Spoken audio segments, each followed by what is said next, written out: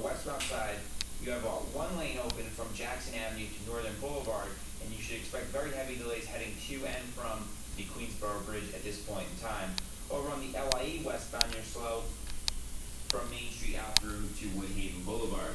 Taking a look in Brooklyn on the Belt Parkway westbound, over by 4th Avenue, the entrance ramp is closed due to an accident in that area. Over on the Gowanus, you're heavy going up towards the B2E and then out to the Brooklyn Bridge. For New York 1, I'm Jason Hamo.